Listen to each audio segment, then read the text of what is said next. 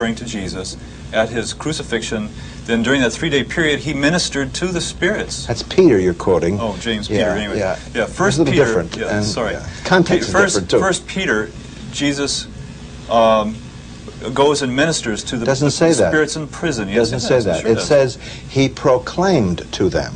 Well, that's talking to him, if you ask me. Well, sure he did. Yeah. He proclaimed the judgment of God. There's also the example of Jesus meeting Moses and Elijah on the Mount of Transfiguration. I mean, the purpose of the law in dealing with spiritism is because people would be influenced or dominated by an evil spirit world. But Tom, so anyway, the thing I think the guys are getting at is the fact is if Jesus is God, then he makes up the rules. And in the Old Testament, he does rule with an iron hand. And he says anybody else that talks to them, they shouldn't. They've got a big problem. I think that's what the fellows are referring to. Jesus, because he is God, if he says jump, they jump. If he's in total control, why is the world out of control? Because we have freedom to act in rebellion against the law of God, because without freedom there is no moral choice and there can be no love. All right. Well, then that's why. This whole program, this whole series of programs, the image I'm getting from the traditional Christian thought is that Christianity has done no wrong. That Christianity is in a position of having done everything that it's supposed to do. In my honest opinion, when you look at America today, when you look at the situation of the world is crying out for a true Christian renewal, a true application of the gospel, for the revitalization of the lifestyle that Jesus left us. And I get so sad when we go on and on and on about... But you can't get it from Korean cultism.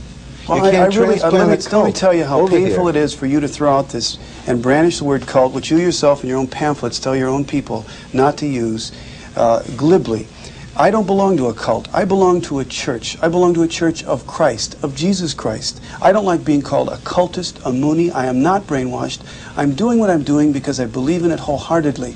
And I see in America that we are not going to accomplish God's will for America unless Christianity unites and fulfills its purpose. And to debate and fight about doctrine and theology is not going to solve the problem that is being caused by the sinfulness and the faithlessness of our own church and our own believers. I think the problem is, Tom, is that we love your enthusiasm, but you've got to realize that you have to examine the object that you place your faith in. Of course, and I've done it Christians for 12 can't years. throw their mind away, and we haven't heard solid information of why we ought to leave Jesus Christ and the revelation that He... No one is asking anybody to leave Jesus Christ, Christ, But you see, John. from what you were saying, if we accepted what you were saying, we are leaving Jesus Christ. I haven't left Jesus Christ. I have not left Jesus Christ, and if you say that I have, you are wrong. And I've come into a relationship of Jesus Christ even since joining the Unification Which Church. Jesus? The Jesus Christ who lived 2,000 years ago. Wait a minute, now let's get down to it. The Jesus Christ who was sent by God. In other words, the Jesus of 2,000 years ago. God the Father has been conducting a providence of salvation for all of human history. That providence of salvation is the main trunk line of history. Are you talking about an office?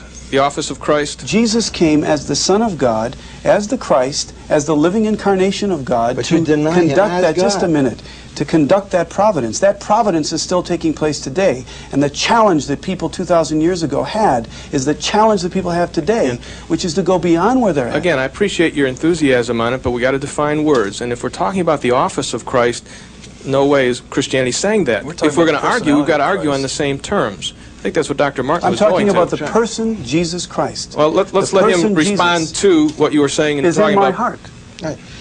The Scripture says it's possible. You said this many times here. You said this is an intimate thing with me. This is a very personal thing, and he's sharing it with us. We appreciate that.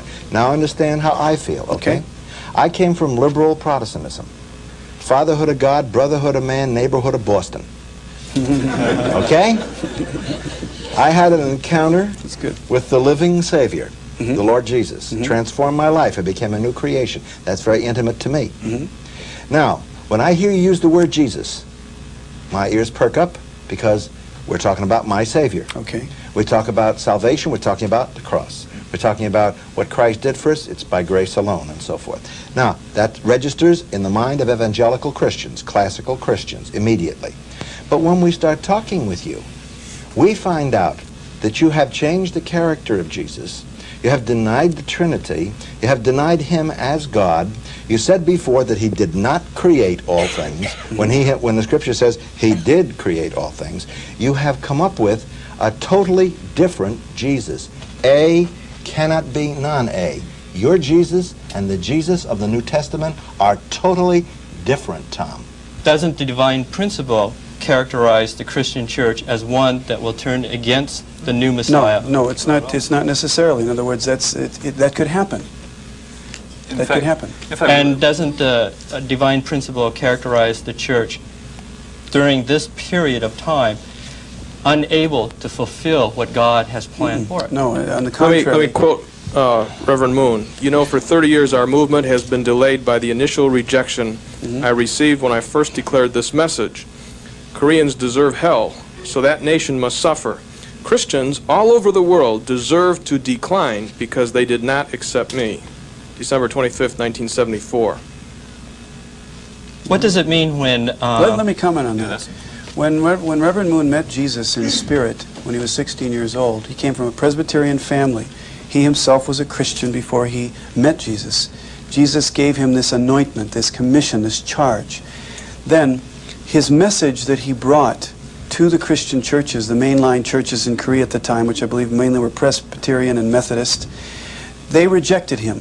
His intent was to bring that message to them. Basically, Reverend Moon is here doing the best he can to fulfill what he conceives to be God's will. And he's told the followers of the Unification Church countless times that he expects all of the members of our church to go beyond what he's done, to do better than what he's done, to work harder than he's done.